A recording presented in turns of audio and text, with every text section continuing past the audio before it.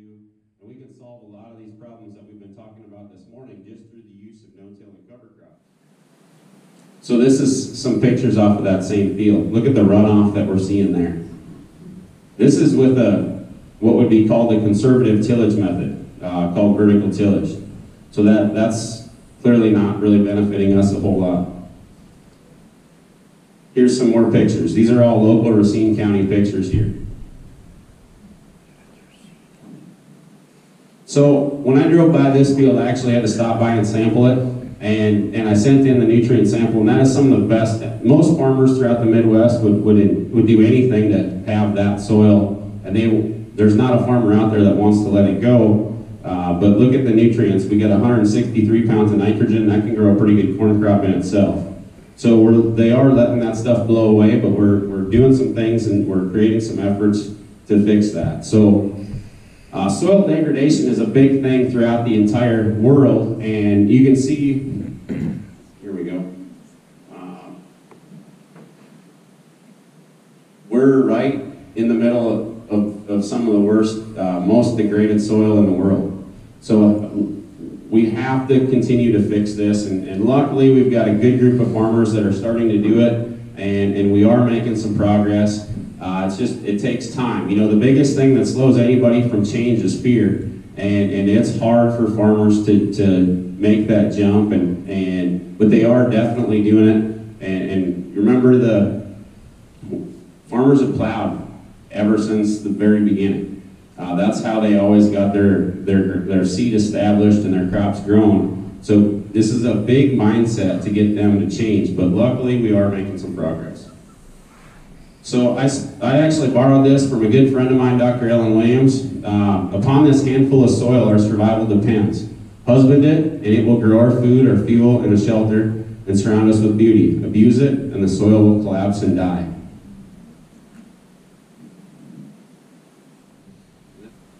So this is what we want to stop. This is just part of our issue. We've heard a lot about flooding and water quality this morning, and there's not, as I could say, as we all know, and anybody's been watching the news, we all know what the western states, like we get into Nebraska and the Dakotas, have been going through. There's not a farm out there that wants to deal with that, and we don't want the cities to have to deal with it either. So the good thing here too, we can start soil testing. There's a new test called the Haney test. And it gives us the ability to actually measure what's available in the soil and what's tied up in plant life and biological activity, so we can see what's available. But we know that the top meter of the soil contains thousands of tons of minerals per acre. It's just up to us to use some diversity to get to it. The specific microbial function groups have access to that mineral fraction, which we need to increase those groups. And we do that by feeding more liquid carbon from the plants. The high potassium and phosphorus fertilizers actually inhibit our ability to do that, so that's part of the reason we need to decrease the use of that. And then these classic models for soil carbon dynamics are based on the conventional practices. So our basic farm test, our basic soil test, is basically set up for our dysfunctional fields. So that's just another change that these farms have to get used to doing. It's using a new test that they're not quite comfortable with because they don't have a lot of experience with it, but we're getting more and more of them to use those tests, and in return now we can start cutting back on some nutrients because of the diversity that we're getting in our fields. So just a few facts here. I wanted to touch on a couple of these. We have 30,000 tons of nitrogen per acre in our atmosphere. So we really want to do whatever we can to capture as many of those tons of nitrogen and get it down into our soil. The other thing I really wanted to touch on is a corn-soybean alternation is less than 50% efficient in creating or collecting solar energy. And what that means is, you know, we might plant corn in April and we might harvest it in October, but that doesn't mean we're capturing solar energy, because probably in about September that plant is dead. And then it's starting to dry out, so we're no longer capturing solar energy.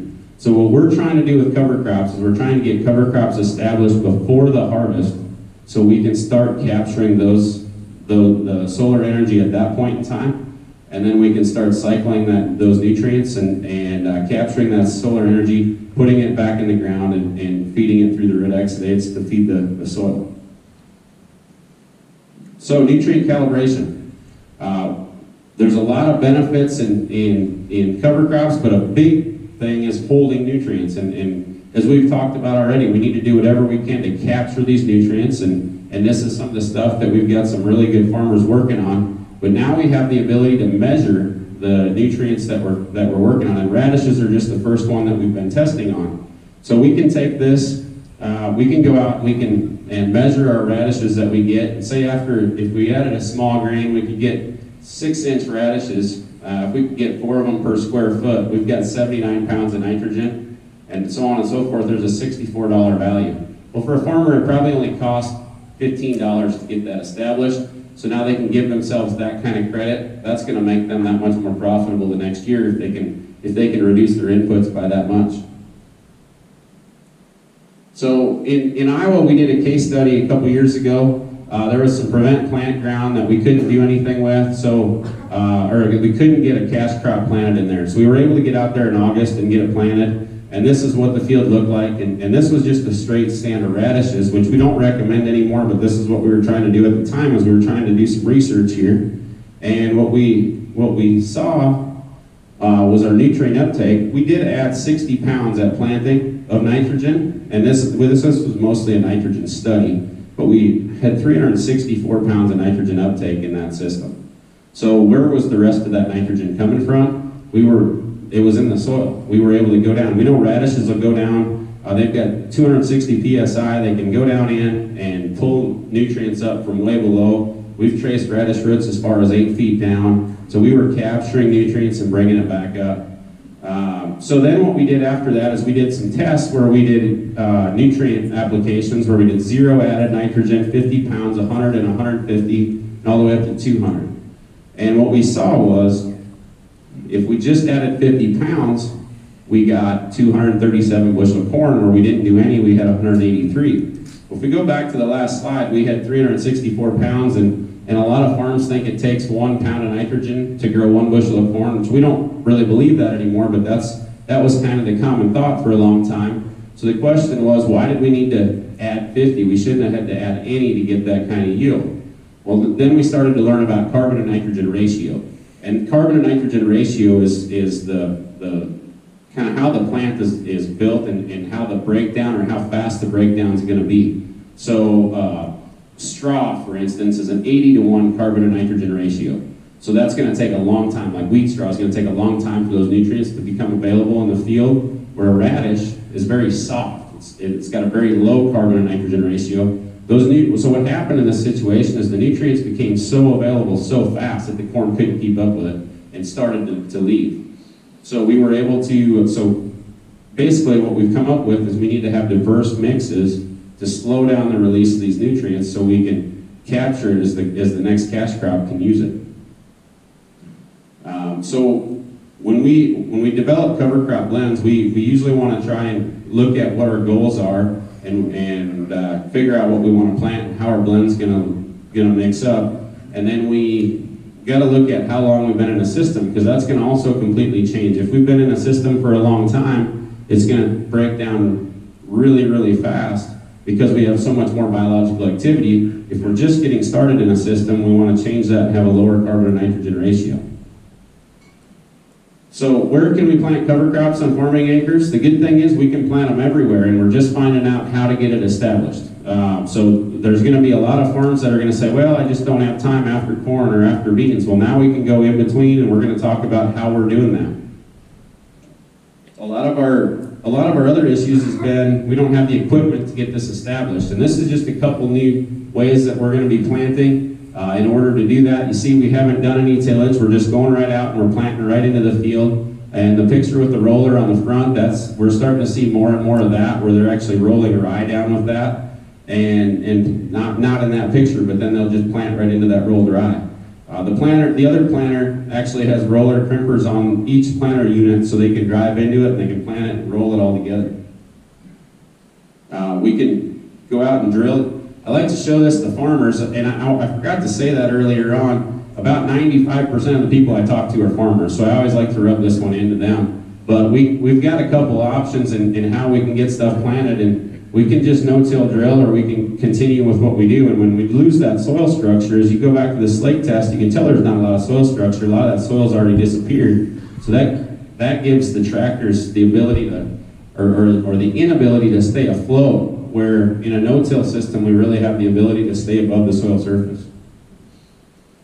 White mold is a big issue in farming, especially with soybeans, and planting like this is one of the major benefits for the farmers. So if they can plant right into that, think of what that's doing for water quality, but also it's really benefiting the farmer as well, because what white mold is, it's a spore in the soil. And if we can keep that spore locked in the soil by creating a barrier, when we get a heavy rainfall, now the splashing is going to splash back up off of the rye, not off of the soil. So it's protecting that soil, keeping that in the ground, and then keeping the bean healthy. So I just did a little cost comparison here of what we see a lot of farmers do, and we typically will see a lot of vertical tillage tools. That's the BT disc, and then a disc ripper in the fall, and then come back with a spring cultivating pass in the spring before planting. Where if we just do the drilling of the cover crop and then say the winter rye cover crop, we're saving $24 to $31 an acre, but we're also seeing consistent 3 to 6 bushel yield increase. So not only are we saving money on the input side, but we're also seeing better yields and higher profits that way. So this is what some of the fields are going to look like. You got your corn field on your left and the bean field on the right, and that's creating a mat in between. So a lot of times we still may need to use a herbicide, but we can maybe just use one herbicide instead of 2 or 3 passes. And that's, there again, every farmer wants to use less because it kind of affects them financially. So here's just some more pictures of where we planted green. I'll tell you, this is really, really scary for a farmer that's always been used to planting into black fields. So this was actually in this farmer's situation here. On your right, this was his first time ever doing it, and it had got really wet, so he wasn't able to get out as early as he wanted to, but that was the best thing he ever did. Now he plants almost everything that way. And this is what it looked like. Shortly after that, the picture there on your left is when the corn was just coming up out of the ground, and then the picture on the right, as you can see, the corn is up a lot taller, and now the rye is starting to decay. This is just showing our ability to increase yields when we get farmers to do that. This is actually following a sugar beet harvest where we seeded winter cereal rye in October of 2017. They planted green in May with a herbicide pass 7 days after, and they harvested 73.67 bushels of beans per acre. It was 23 bushels better than any of their other conventional till. That doesn't always happen, but sometimes we get lucky. So. But we always see a slight yield increase, but that was substantial. So why are we seeing that? We're seeing increased water infiltration because we're capturing more of that water where it rains, or the rain where it lands. We're seeing earlier maturing beans, so it gives us an earlier opportunity to get out there and get it harvested. We're seeing an end tie-up early, and soybeans like nitrogen late, but they don't always like it early because they are a legume. So as we tie up those nutrients early on and tie up that nitrogen, and then it releases as that rye starts to decompose. Now that's around pod fill time, and that's another reason why we're seeing increased yields. And then if you've been around farming at all, there's a lot of talk about Roundup resistant weeds. This is giving us an ability to choke out a lot of those weeds, so therefore we can use less herbicide. I wanted to show this picture. This is just showing the difference. On your left, that's a corn field that was planted directly into a winter-killed cover crop versus on the right was the conventional tilt system. And this is after a 2-month dry spell. And I don't know if you can see it very well in this picture from down there, but on the right, that corn is really starting to curl up and dry up. And on the left, the plant is out capturing all the sunlight. It's still really healthy because it still has access to moisture. So some of the cover crop myths that a lot of people think is their soil will never warm up, and we're actually finding out that's absolutely not true. Where we've had cover crops, it's actually speeding it up due to that increased biological activity in our farms. Our soil will never dry out. Well, if that's the case, if we're in a wet situation, that's when we need to make sure we have the right cover crop established. And then cover crops lead to increased herbicide use. We actually have some people that'll plant cover crops or plant like beans into the rye like I showed before, and then they'll come out with a roller, a crop roller. They may not use any herbicides at all in a lot of situations. So, and there's a lot of folks really working on the no-till organic thing, and I think that's going to show some positive things down the road. And then cover crops just don't work here. We hear that all the time. Everywhere I'm at, I hear somebody say that, and I usually can take them to somebody within 20 miles and show them somebody that's making it work. So that's one of the good things, but that's just what some of these farmers are going through, is they have these beliefs in their head that they just won't work. So a big reason, another thing we always hear is, well, we tried no-till 20 years ago and it didn't work. So why am I going to try it again? What's the difference between now and then? Well, we didn't have the equipment that we do today. We didn't have the technology, and we didn't have the cover crops. And the cover crops might be the biggest tool to making that work. Now, there are a few farmers that made it work, but there was a lot of them that tried it and ended up stepping away from it. And now, luckily, we do have a lot that are starting to come back. So this is another option that we did. We had 55 acres in our area that was planted August 15th to just a simple mix of oats, radish, turnips, and rapeseed. They grazed cows on it for 45 days, and then for 45 cows on it for 65 days. We left good cover in that situation to protect the soil through the winter. The seed cost was below $15 an acre. The seed was broadcast, and then they just vertical tilled it in, and in that situation it was probably okay because they were using it to plant another seed. They harvested 76 bushels of soybeans in that situation, which it broke their previous record by 6.3 bushels. So now we've got farmers starting to do some interseeding, and I just wanted to show this picture because this is one of the tools that we're using, and this is really new for a lot of farms, but they're actually going out when the corn is below knee high, and they'll start establishing their cover crops at that time and grow it at the same time. And we got a lot of farms trying to get away from growing monocultures, and this is a good way to get away from growing it. So this is what it looks like. Now imagine what that's going to do for rain or water quality in terms of just filtering the water when we get rain throughout the rest of the winter. You're going to be able to capture that and hold those nutrients there. What's that going to do for the wildlife? You know, that's another question that we don't even really talk about very often, but there's going to be a lot more, you know, you're going to see more deer and pheasants and a lot more of the native habitat or wildlife that are out there as well. Here's another couple options that we see people doing. I have a lot of producers that are using just older drills, and they're retrofitting them so they can get into the corn. There's on your left, there's a tool called a side dress applicator, and that's where they're going in and implementing some adding some nitrogen mid-season rather than putting it all on at once and losing some of it. There's a lot of farms that are going to this so they can add nitrogen multiple times, and then they're seeding a cover crop at the same time. And then that cover crop would be going through that green box and then coming down through those white pipes, and that's how they're getting their seed established. And here's just this is another homemade one, and this is just taking a lot of old parts off of old equipment that they found in a farm fence line, and now they're using that again and getting cover crops seeded. So I think this is the last one of these different interseeders that we're using to get cover crops planted into corn early on. And here's just a picture of the results of that, and that was actually after it was grazed. So we've got a lot of opportunity to get stuff done. Here's another one that we're doing. We're working a lot on different row spacing and what can we do to change. If we've got a farm that's absolutely not going to change from corn and soybeans, but we still want to get the diversity, now we're starting to see more wider rows. And we're actually working with a lot of farms throughout the entire Midwest to actually try a straight 60-inch rows. And for a lot of our farming situations, we're either on 20, 22, or 30-inch rows in the area. So this is basically taking the same amount of corn seeds and putting them in half as many rows. That gives us a huge opportunity. This was actually 2/3 as many rows, but as I said, we're going more to the straight 60s. And this is giving us a very good opportunity to get a lot of diversity interseeded in there. And now we can start looking at maybe growing some of our own nutrients. We can start using more legumes in the middle. We can actually start using more of the pollinators, put some more flowers in there, and that's going to give us a lot of benefit. So if we can do that, this just really opens up everything for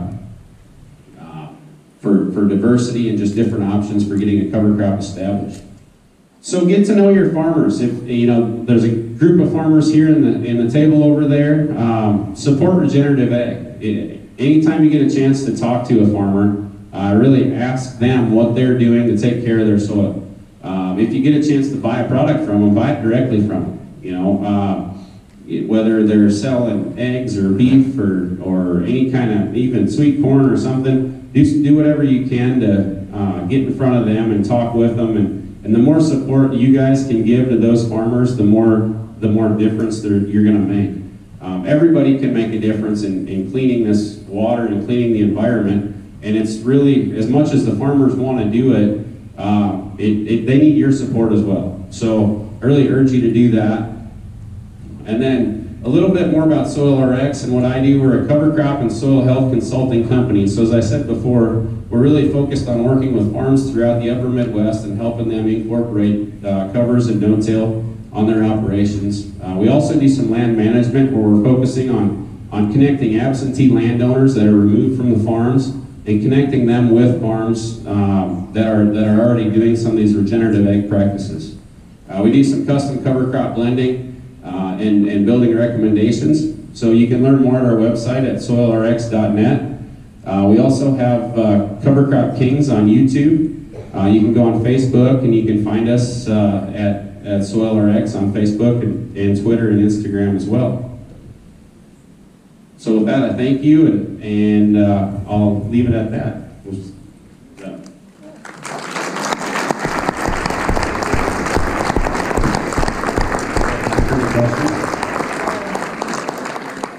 Is there any questions? Yes. Well, this is all great stuff. I really appreciate it. The one thing that I always kind of think of is, and I know the government gives you subsidies to grow things, but can we start thinking about growing things that we eat here instead of just corn and soybeans? And how's that fitting into the process? Yeah, absolutely. So that's a great question. So how can we grow more stuff locally? And that's where I get back to what I talked about before. The big thing for farmers is this whole farming thing has developed and really changed, is farmers are not good marketers. So that's really been their negative side. And I can tell you almost every farmer would grow something if he had the ability to sell it. Right. And so that's where I urge you guys as an economy to come out and talk to the farmer as a group and work with the farmers and ask them, what could you grow? I'd like to buy directly from you, but I think it's really up to you guys to do that. And I know there's more and more farms. There's some farmers farmers at the table that do have products that they could sell, whether it's eggs or apples or beef or something like that. But anytime you get the opportunity to kind of cut the middleman out, there's definitely a benefit to that. Yes, sir. Yeah, thanks again. I'd love to hear this just common conversation here and mainstream. But and you alluded to this a little bit. I think one of the big problems is absentee owners, and it's somebody leasing the land is going to be less motivated to implement a lot of these things just because it's not a long-term investment in practice. I know people who are working on like model leasing contracts and standardized goals for minimizing soil loss. What are you doing, and I guess what is the solution for the absentee owner problem? Yeah, so that probably hits me right at home there. That's my goal when I started SoilRx, was to work with the absentee landowners. I thought there was a great opportunity there to educate those landowners, because I think I saw the number recently, and I think it was 70 or 80% of the land is going to change hands over the next 10 years. Now, some of that's going to be from farmer to farmer, but we also know that there's going to be a lot more absentee landowners getting land, whether it be through investors, whether it be through several generations. Now there's a lot of people that own land in different cities, and now that land's going to go to another generation, where the first generation maybe knew the farmer, but now some of the people that own this land aren't going to have any idea of who the farmers are. And I can tell you as a landowner that I'm sure it's very scary to kind of demand that these farming practices change on their land when they don't know any other farmers. And that's really what we're trying to offer as a service, to be able to say, hey, we'll actually find the people for you, and we'll make sure that they're taking care of the land. And another thing that we've been seeing in Minnesota is a lot of landowner meetings where we're educating the landowner how to do some of this stuff, how to have the conversation with their tenant, and if their tenant absolutely doesn't want to do it, how to find somebody else. We've just tried to remind all these landowners that they are really the ones in charge. And if you as a landowner want to have your land farmed in a regenerative practice like this, it's absolutely up to you, because if your tenant won't, somebody else would absolutely do it. And in almost any area, we could find somebody that's already starting to implement these practices and would jump on board to take over management of that land. So I think education to the landowner is the biggest thing. And if you start showing them the erosion losses that they're seeing, if they just looked at it as an investment, they can't continue to see losses like they're seeing. So it's really easy on the business side of it to say we gotta make some changes. Even if they had to consider taking a $20, $30 less rent, there'd be a huge benefit, because I think we're losing about $50 an acre worth of topsoil a year. So there would be an advantage to doing some of that. Yes? How does the Minnesota buffer initiative affect the farmers? That's a touchy subject over there. I can tell you there's a negative effect. The buffers, the way the ditch system is set up in Minnesota, I can tell you that a lot of it is uphill. So there's a lot of buffers that were put in on ground that's going up, because the banks were built up before they built the ditches, so they don't see a lot of benefit from it. But if I went back to one of those earlier slides and we saw the drainage ditch with the soil there, we are able to catch some of that through the wind erosion, but we're not really filtering it. So the big thing with the farmers in Minnesota with their buffer initiative is they still have to pay taxes on that land. They still have to do a lot of that stuff, but they don't get to use it as a income producing property. So that is the biggest issue that's the big thing that the farmers have against that situation. So if there was a way to change that, I think there wouldn't be a problem at all, because a lot of the farmers that I worked with they kind of had one set up anyways. There was a lot of ditches that were already set up, but for every one of those, there was also one that they were overhanging the plow into the drainage ditch and trying to get every square inch, So there's definitely a negative effect there, but I think they're finding ways around it. They are able to hay it or do some things like that, so there's some benefits there. But they got to leave it wide enough so they can get hay equipment through there too. So, yes. Akin to that, can you say anything about the interplay between drain tile systems and regenerative practices? Yeah. So I can tell you, I'm not against drain tile, and actually a little bit of drain tile is going to help benefit that. We would rather see the water go down through the soil and get purified through the soil. There's nothing that purifies water like soil does. So if we can take that water down through, and then if we have regenerative practices, we should have caught most of the nutrients. So what's coming out through the tile lines are going to be a lot cleaner water. I can tell you that a lot of folks will tell you that we don't need to tile anymore because we've increased the water infiltration so dramatically that we have better soil structure that we just don't need to. Now, with that being said, there's some areas that that we wouldn't be farming at all if it had no tile. So I think my home county, I had heard the number at one point in time was 93% wetlands, and I think there's one lake left.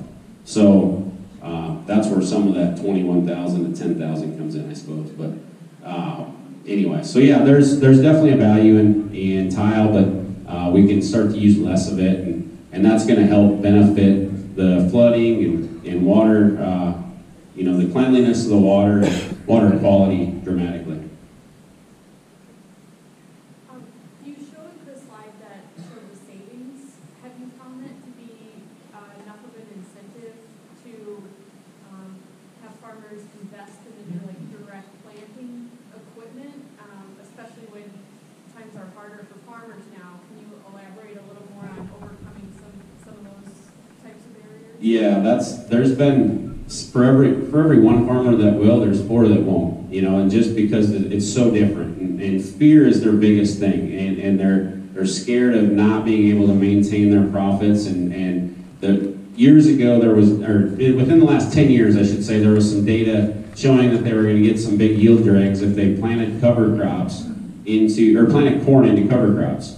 Well, really it was a mismanagement issue, so they planted the wrong cover crop ahead of the wrong cash crop, and then they were not able to get the yields that they wanted to get, so that really slowed down things, and that was university research. And we see that a lot with some of the university research. So a lot of our on-farm research has been way more beneficial, and when we can show farmers what other farmers are doing, especially local farmers, there's a benefit to that, but it does take a process, and it doesn't happen overnight. So we're getting there, but that slide definitely gets them to open their eyes up, and usually gets them to try a field, but they won't go all in right away. Hey, Cody, real quick. Yep. I would like to brag on the guys here. Yes. Brian Benson here has actually taken tile water samples, and the testing that had 2 parts per million nitrogen, which is still 80% lower than the safe drinking water level. So back to the tile thing, the tile water coming out is cleaner than a lot of the drinking water in our system. And that's in a no-till and cover crop environment. I just had to bring that up so we don't forget. We'll just do one last question, Becky. How long does it take to switch over from utility to cover crop? As long as it takes to get your mindset switched.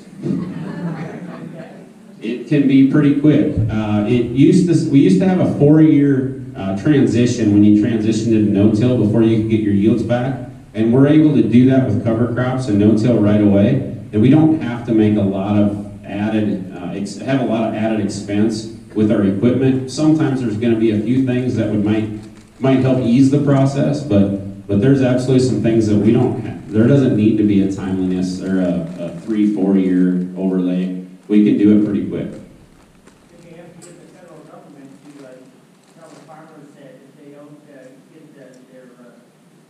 the money that they would with the switch over, they're fearing that they would make up the difference. Then you get them to turn over. Yeah. I can tell you one thing, Representatives here right now. in the new farm bill, the new farm bill is great, but there's still a very small percentage of it actually goes to the farmers. So, and that's something that's not really talked about a whole lot, but I think, I saw 76% or something like that is actually to nutrition. So, they don't get as much as everybody talks about. So, and there is some cases where some get more, but and they are starting to dish out for conservation. I think it was just 6% was for conservation is what I found in the new farm bill. So as well as there is some good things, and that's 6% of a big chunk of money, so there's some benefits there, but we could always see it a little bit higher.